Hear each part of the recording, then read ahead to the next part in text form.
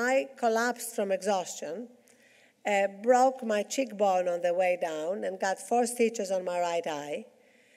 That was 2 years after I had started the Huffington Post. I was working around the clock, like a lot of people in the room, and I was like ignoring the cost to my health and my body.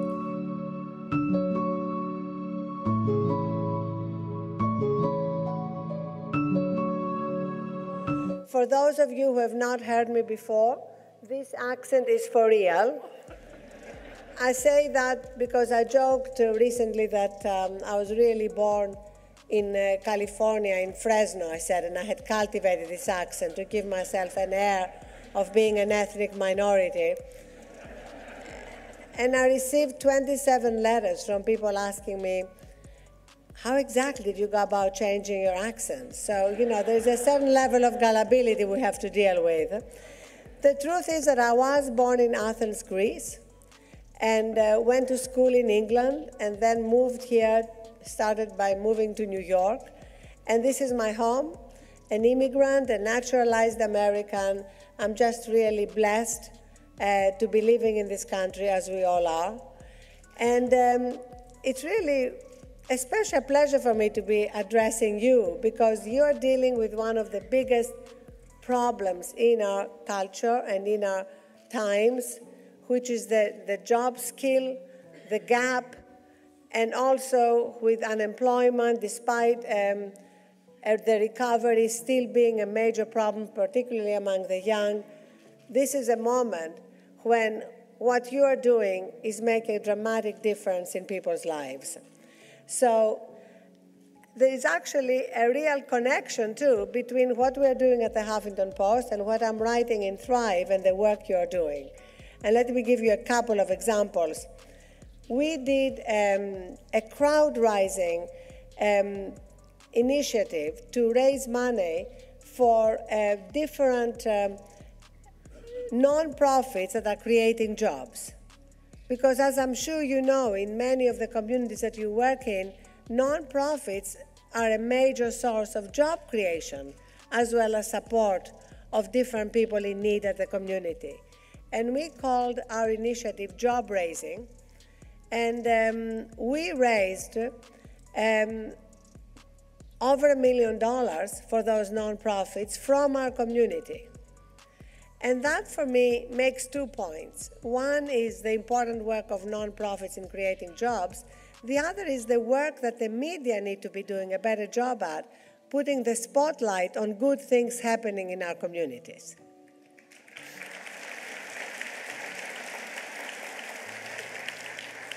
Because the old traditional line was, if it bleeds, it leads, right? Put bad news on the front page or on the home page, and that's what people are going to gravitate to. And that's now changing. People actually prefer to share positive things, examples of generosity, ingenuity. Now, of course, at the Huffington Post, we now have 95 million unique visitors. We're in 11 countries. We cover all that is dysfunctional and corrupt, and there is plenty of that. But we also constantly put the spotlight on good things happening. We literally have dedicated sections called What is Working? What is working in small business? What is working in healthcare? What is working in our communities? Because that's how we can help scale and replicate the good things that are happening. And the reason I wrote Thrive, and we have 26 sections on the Huffington Post dealing with the issues that Thrive covers, is because I believe that we're at an amazing turning point in the States at the moment. And the turning point is really a perfect storm of different trends. One trend has to do with the fact that as we look around our workplaces, we see that they continue to be fueled by burnout, sleep deprivation, and exhaustion. And that this is not working. It's not working for women, it's not working for men, it's not working for polar bears. And it's not working for our healthcare system. 75% of our healthcare costs in America are because of preventable, chronic, stress-related diseases. And we women, if I can address the women in the room, have a particularly difficult time because we internalize stress differently. And so women in stressful jobs have a 40% greater risk of heart disease and a 60% greater risk of diabetes. And I came to this realization myself the hard way. On April 6, 2007, that's the opening chapter in my book, I collapsed from exhaustion, broke my cheekbone on the way down, and got 4 stitches on my right eye. That was 2 years after I had started the Huffington Post. I was working around the clock, like a lot of people in the room, and I was like ignoring the cost to my health and my body. So there I was, going from doctor to doctor, from MRI to echocardiogram to find out what was really medically wrong with me. Did I have a brain tumor? Was there a heart issue? Well, it turned out there was nothing medically wrong with me, but just about everything wrong with the way I was leading and prioritizing my life. Because, you know, Ron read to you about how I had just been chosen to be on the Time 100 Most Influential list. I was on the cover of magazines. So by a conventional definition of success, I was successful. But by any sane definition of success, if you're lying in a pool of blood on the floor of your office, you're not successful.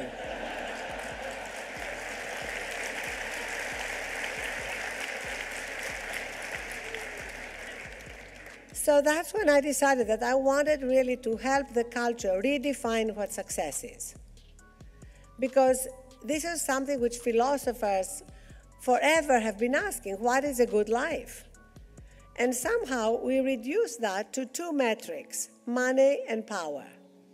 And that's really not a good life. That's like trying to sit on a 2-legged stool. Sooner or later, you're going to fall off. Because what really makes life fulfilling, what gives it purpose and meaning, is what I call the 3rd metric. And the 3rd metric has 4 pillars, and each of these pillars is a section in the book. The first pillar is well-being and our health. It really is not worth it sacrificing our health and well-being at the altar of what society considers success. I had this amazing mother, this amazing Greek mother, Yaya, as we all called her, who was unbelievably wise. And I remember once in Athens, you know, we grew up with no money. We lived in a 1-room apartment. And this very successful Greek businessman, who was a friend of the family, came for dinner, and he was very proud of the fact that he had gotten a new contract to build a new museum, etc. And my mother looked at him and said, you know what, your business may be doing well, but you look to me like you're not doing well. You look to me like you've made 1 too many withdrawals from your health bank. And if you continue that way, you're going to pay a price. And indeed, 2 months later, the man had a stroke and was admitted to hospital. And you see examples of all of us everywhere, and we simply need to increase our awareness. I just flew in from San Francisco yesterday, and I was in Silicon Valley, and I was talking to the tech community, and I said, you know what, guys? We are much more aware of how charged our smartphones are than how charged we are.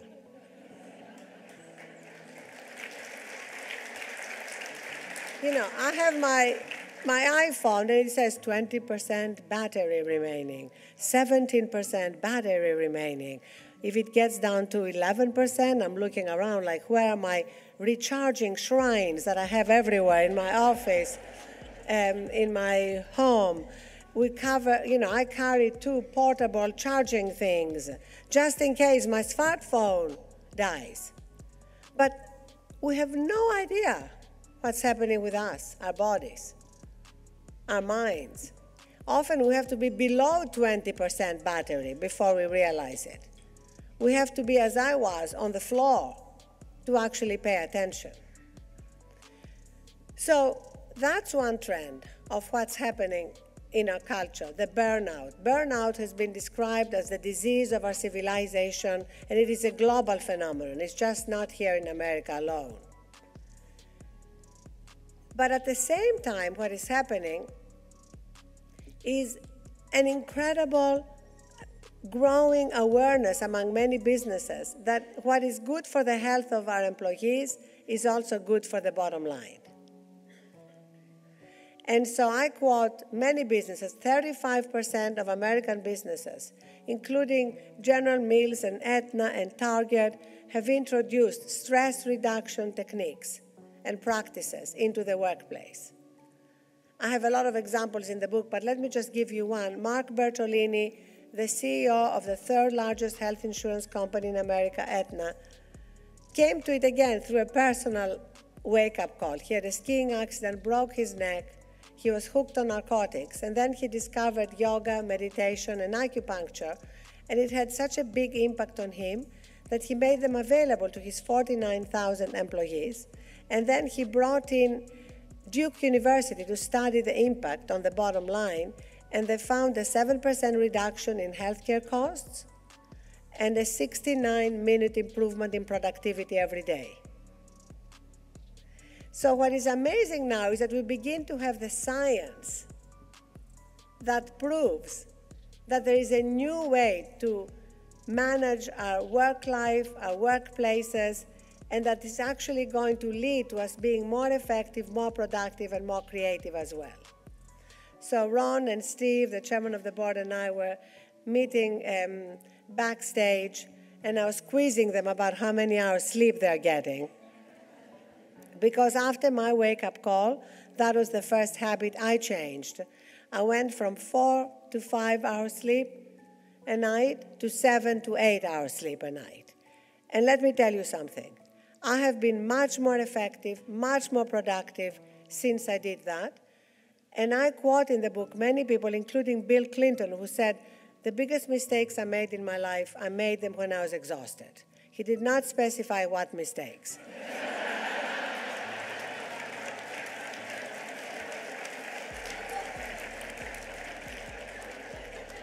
But we can all look back at our lives and remember how many mistakes we made when we were exhausted. I know for myself, when I'm exhausted, I'm more reactive. I often hire the wrong people because I ignore the red flags. There was a piece recently in the New York Times by Erin Callan, who was the first woman CFO of Lehman Brothers, and she wrote how she had sacrificed everything to her job. She worked around the clock. Her marriage was destroyed.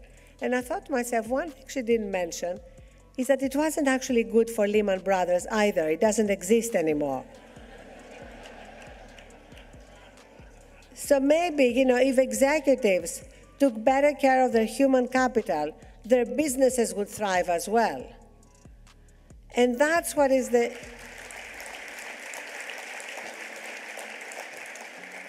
So Ron got 6 hours sleep last night instead of 5, and he said he's feeling much better. And baby steps, guys. I'm not suggesting changing things overnight. In fact, at the end of each section of the book, I have 3 baby steps that anybody can take.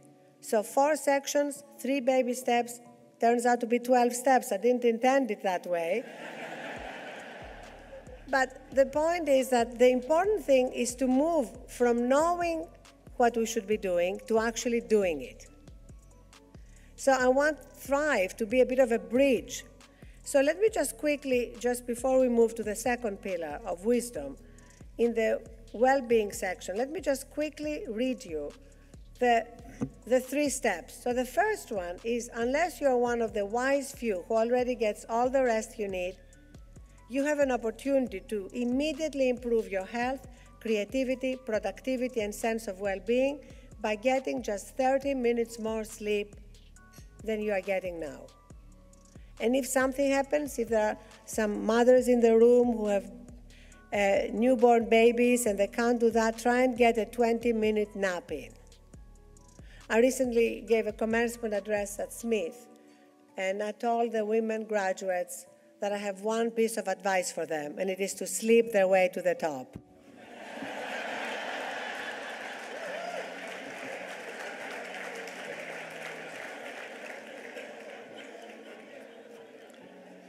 the second one is really simple. It's like moving our bodies, walking, stretching, just moving. I now have started having walking meetings. Not when the weather is like that, but as soon as the weather turns better, if I'm going to be meeting with someone one-on-one, we just walk.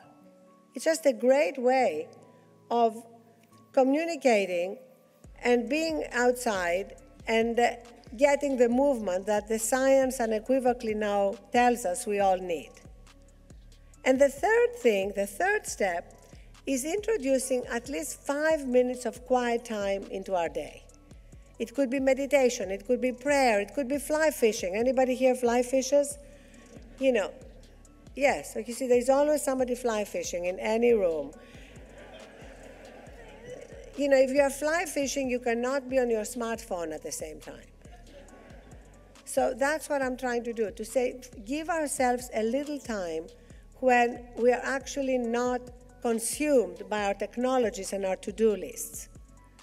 I've actually introduced a little more silence in my life. I used to walk into my hotel room or into my apartment, immediately turn on the television because I say, hey, I run a 24/7 media operation, I need to know everything that's happening. And then I decided, you know, I need a little more silence in my life. So I'm not going to turn on the TV the minute I walk in. And you know what? I discovered two things. One, I haven't missed a thing. Because trust me, if you turn on the TV 2 weeks from now, you're going to think that they are running reruns. Because so much of it is regurgitated. And also, you can pick up the news so quickly. Just go to the Huffington Post, right? And it's all there on the homepage. So the second pillar of this third metric that creates a fulfilling life is wisdom. You know, we look around and we have an enormous amount of very smart leaders in politics, in business, in media, making terrible decisions. Here in Washington, it's particularly true. It's not that they're not smart, it's that they're not wise. And in order to be wise, we need to connect to our own wisdom. And it's very hard to do that if we are perpetually connected to our devices. So one of the points I recommend here is that we actually pick a time at the end of our day, before we go to sleep, when we gently escort our devices out of our bedroom. Because if you charge your smartphones by your bed, when you wake up in the middle of the night for whatever reason, you're going to be tempted to look at your data, right? Admit it. And if you do that, you are going to be much less recharged when you wake up in the morning because you've allowed your day life to intrude into your night life. 55 pages of scientific endnotes at the end of the book will give you all the evidence from studies at Harvard, at Stanford about that. And the reason I included all these endnotes is because I wanted to convince the most stubborn skeptic that this is now the new science validating ancient wisdom, and we can make our lives, especially in times of difficulty, much more resilient when we apply them. And for everybody here who is helping people in difficult times, you know, people who've lost their jobs, people who are worried they may lose their jobs or haven't been able to find a job, one of the things that is so important is to help people be more resilient as they are facing difficult times. I quote in the book the study of the Illinois Bell telephone. That was one of the biggest downsizings in American history. They fired 50% of their employee force. And then there was a study done where they followed the people who were downsized to see what happened. And 2/3 of them broke down in some way or another. They became depressed, alcoholics, they got divorced. They could not handle the loss of their job. 1/3 actually thrived. And they used the challenge to tap into resources in themselves they didn't even know they had. And they went on to bigger jobs or to start their own businesses. So what happens to us is one thing, but how we react to what happens to us is really at the heart of what kind of life we're leading. And I was recently at a friend's memorial. And when you go to a friend's memorial, you realize that our memorials, our eulogies, have very little to do with our resumes.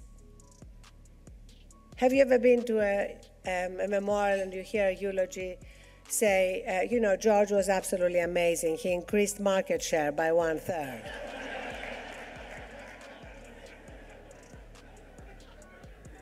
Because our eulogies are about the other things. They're about the third metric things. They're about how we made people feel, what made us laugh, small kindnesses, lifelong passions. And yet so often in life we forget all that. And we just shrink everything down to our to-do list. That's what we need to change. And you have an opportunity through the work you're doing with the workforce boards and all the career counselors, often meeting people in very challenging circumstances, to help them see where the strength and the wisdom can come from. So the third pillar is actually a pillar that is getting very little attention in our lives, and this is the ability to wonder and find joy and delight in life. So often we miss that out.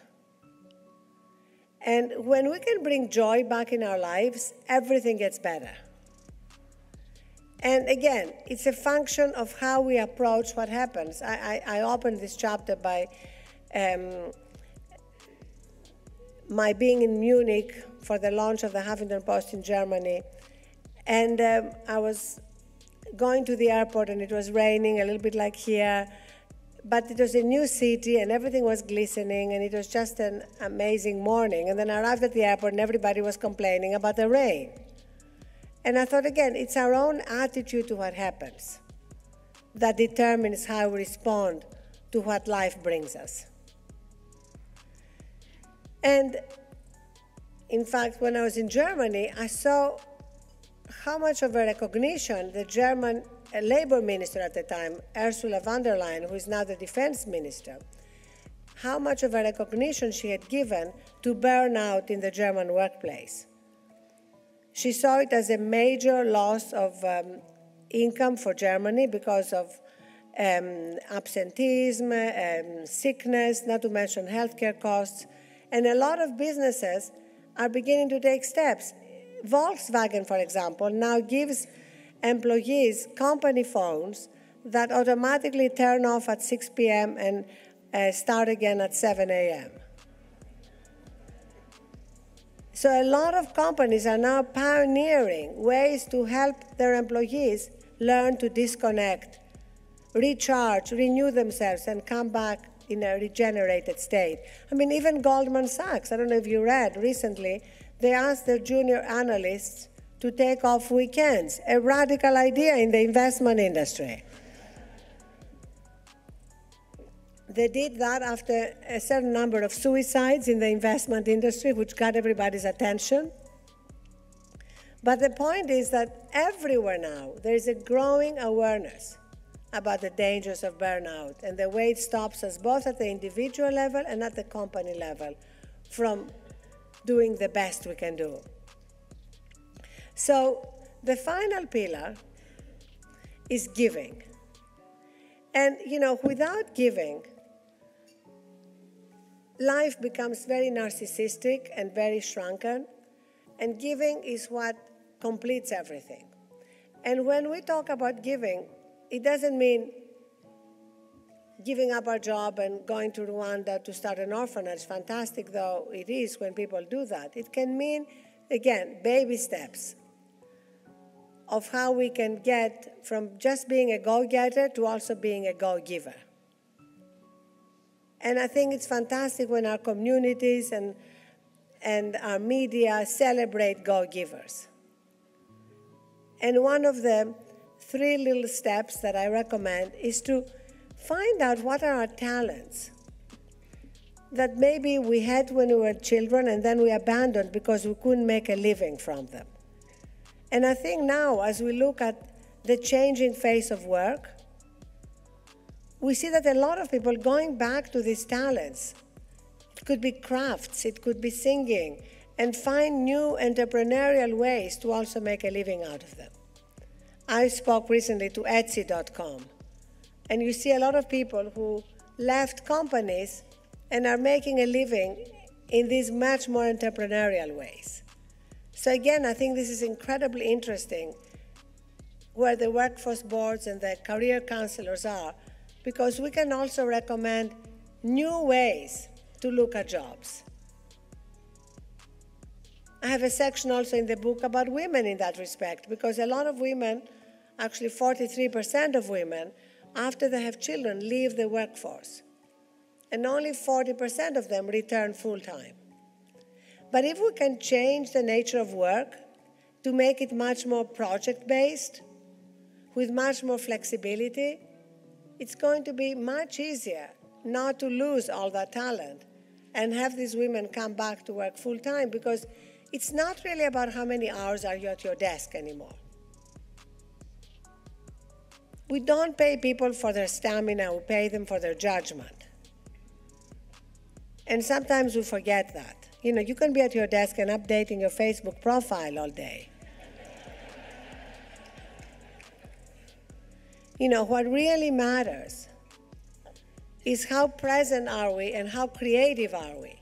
And as we are talking about the second industrial age, the second machine age, when machines are going to take over so much of the work we do, what we need and what's going to be at a premium is creativity. And creativity is very dependent on how connected we are with ourselves. Burnout, trust me, is the death of creativity. And we want everybody to be able both to come up with new ideas and to be able to adjust to new ideas and to change, because that's all that's going to be happening increasingly, constant change. So it's really an amazing time to be alive, because it's a real turning point where we are recognizing the cost of how we have been organizing the workplace, the cost to our individual lives and the cost to our companies. $300 billion is what American businesses are losing because of stress of their employees a year. And that doesn't even count indirect costs, which are another 200 to 300% more. But often these issues were considered like soft issues, and now we are beginning to realize that they are not soft issues.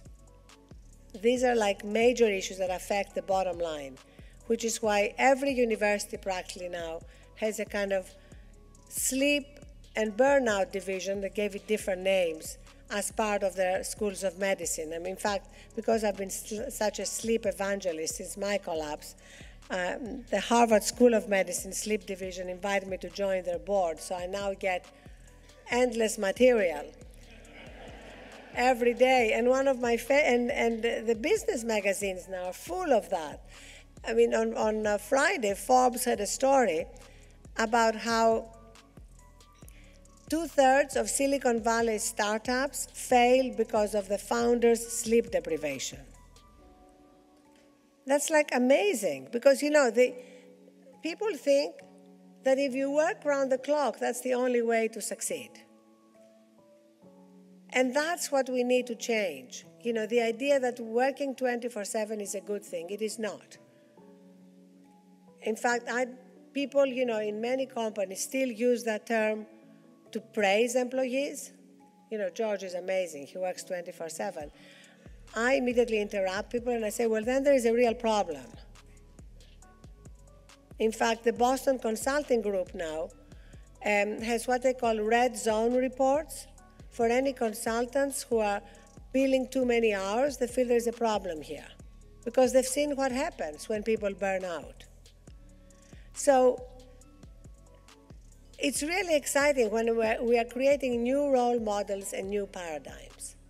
And as I'm on this book tour, I was recently pre-taping an interview with Oprah that's airing on Mother's Day as part of her program called Super Soul Sunday. And she said to me how she used to really be so exhausted when she started her show many years ago that she would go home and fall asleep in her clothes. And I said to her, and I say to every successful person, you know what? You're not Oprah. You're not as successful as you are because you worked round the clock. That's the illusion.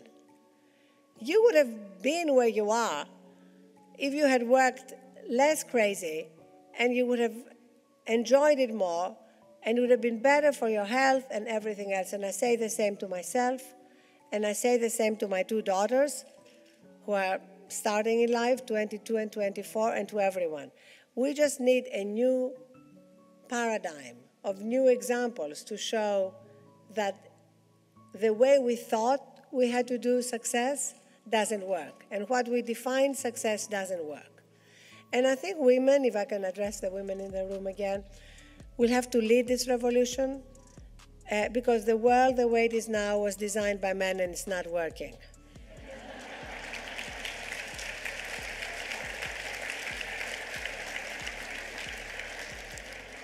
So, you know, the first women's revolution was giving us the vote. The second women's revolution was giving us access to all the jobs and the top of every field. And the third one is going to be for us to say, not just we want to be at the top of the world, but we want to change the world. And you men are going to be so grateful to us.